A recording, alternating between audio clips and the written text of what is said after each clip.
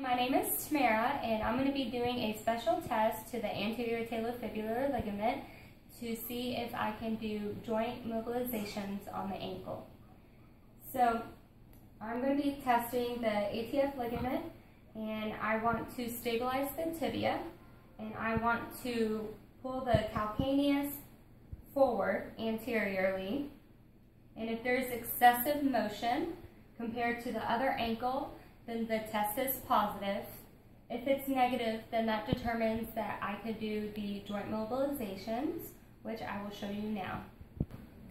Alright, so now that she's in the prone position with the leg up, I want to stabilize her femur, her leg, with my knee, but not too much pressure.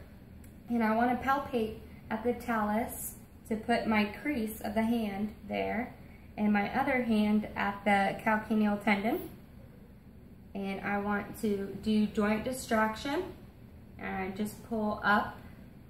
And then if I want to do the grade mobilizations, a grade 1 and 2 is for pain, and I'm going to be doing this for 1 to 2 minutes.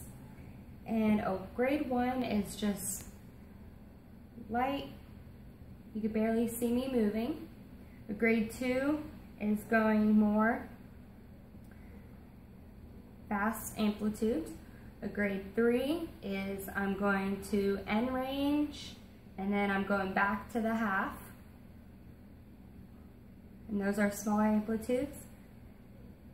And a grade 4, I'm going all the way past end range, and I'm staying there, and I'm doing fast oscillations.